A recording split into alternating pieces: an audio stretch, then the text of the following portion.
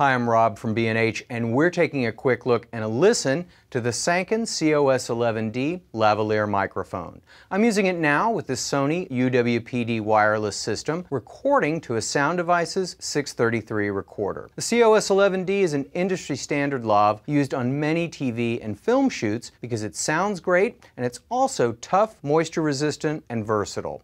Sanken's designed the rectangular capsule to sit vertically in the mic body, which increases the surface area. So this sub-miniature capsule performs like a larger model sonically, but it's still small and easy to conceal with less cable noise. The COS-11D is omnidirectional, keeping the volume consistent even when your subject turns his or her head. And while it offers a wide frequency response, it's optimized for the human voice with a presence boost at around 6 kHz for a clear, intelligible sound. To give you another perspective on the Sanken COS-11D, we've left the relative quiet of our studio, and now I'm at the B&H Superstore using it with the Sennheiser G3 wireless system. The COS-11D is optimized for digital transmitters and shielded for RF protection to reduce noise and interference. In addition to Sony and Sennheiser, COS-11D is available in connections for Shure, Audio-Technica, Lectrosonics, and all the other major transmitters, as well as XLR and unterminated connections. Power can be supplied by your transmitter, phantom power, or phantom power with a AA battery option depending on the model. The Sanken COS-11D can be purchased mic only or with a lapel clip and rubber mount and metal windscreen.